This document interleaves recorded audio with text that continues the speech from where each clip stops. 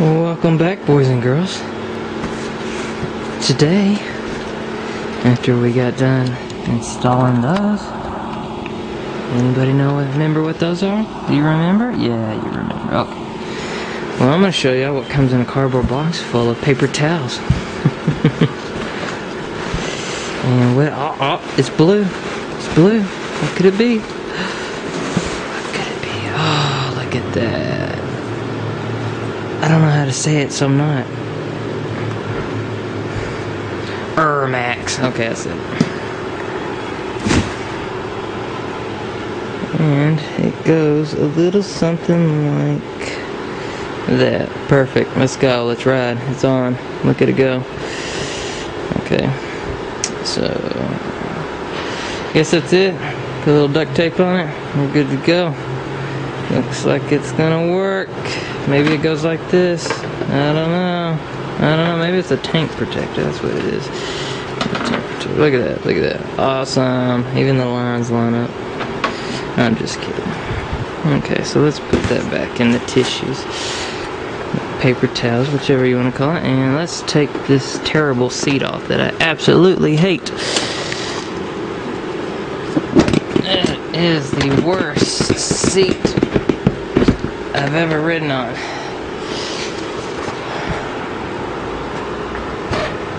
Hurts my butt, hurts my tailbone. Please, Sergeant, make a seat for this bike. Because I don't want to just send in my stock one and y'all just kind of modify it to whoever I send it in. So, I don't have any instructions, so I take it. I have to, okay, so here's what it's going to look like. Okay. So that's pretty neat. Let's see, about like that. Okay, so I take it, I get the seat. Again, sorry guys, I didn't bring my tripod. I take it, I shove it down. Okay, hold on guys.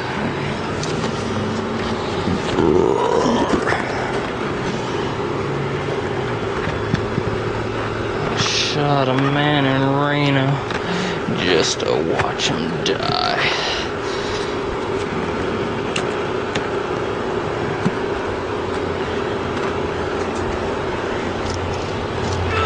Baby, you like that underseat action there? It's pretty hot. Come on, baby.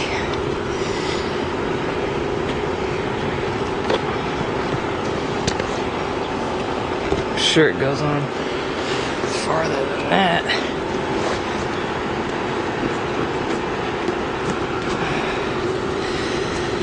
Okay, maybe sliding it on is not the best. I still got space there, so I'm gonna guess that it goes on farther than that. I would think that it would almost butt up to the incline there. So I don't know about. Okay, let's.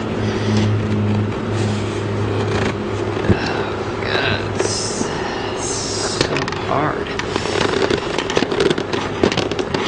Alright, I think that's it. Okay, there's one side.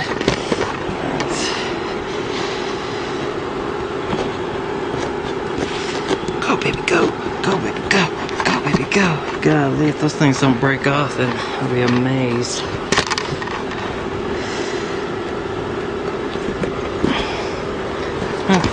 Okay, well there it is. I was hoping it'd go up a little bit farther, but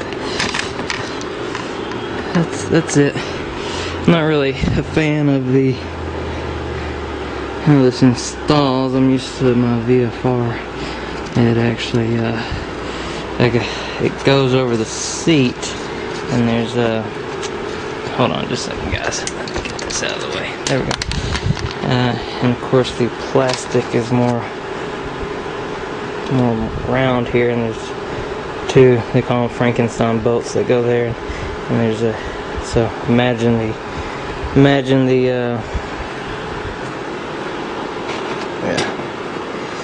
Imagine a seat coil bubble like that.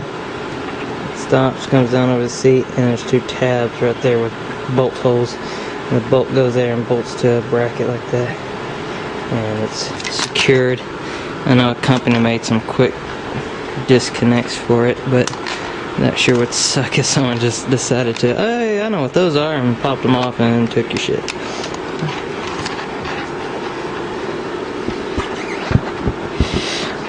Alright, so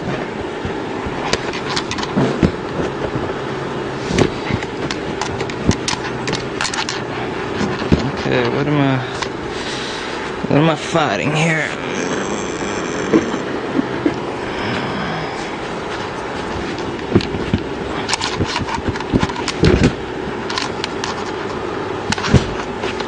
Ta-da.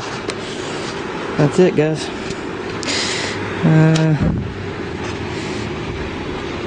Not a very good fit right there. Maybe that's a 650R thing. So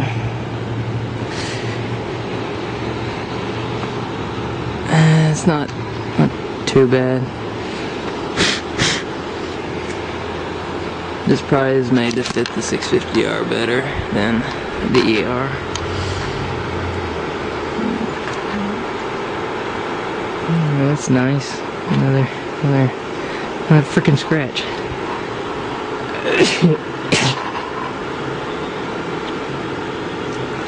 Alright, so I don't know, the color is just, it doesn't look right, but then when I look at the tank, it looks okay. So it may be just the lighting, the lack of lighting here, because it looks a lot lighter than the rear section. But if I'm looking at the tank, it doesn't look too bad. Of course, at the shiny spot, so I'll need to get it in the light and see what it looks like. But I like seat cools. I don't like the Bananarama showing there. I'll put it on all the time, even on my VFR when I have my luggage on, my soft luggage. I leave the seat cool on and just set the top piece with the saddlebags. And that helps lift that, and because I have a high mount exhaust, and helps keep it off that. Because I get tired of putting the low mount on. It'd be best to have the low mount than my saddlebags, but I leave the high mount on. It's carbon fiber, so it doesn't get hot enough to combust, and there's like a heat padding shield thing on the bottom, which it hasn't burnt or anything. It sits right on the tip of it, so whatever. Oh, that's it. Wow, 2 things done in one. Actually 3 done. I brought more crap in here.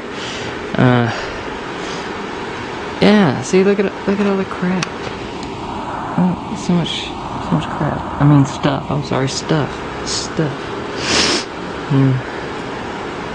There's my old car engine. Let's see what she looks like. Dun dun dun dun. Dun dun dun dun. No, it's not a V8. Duh.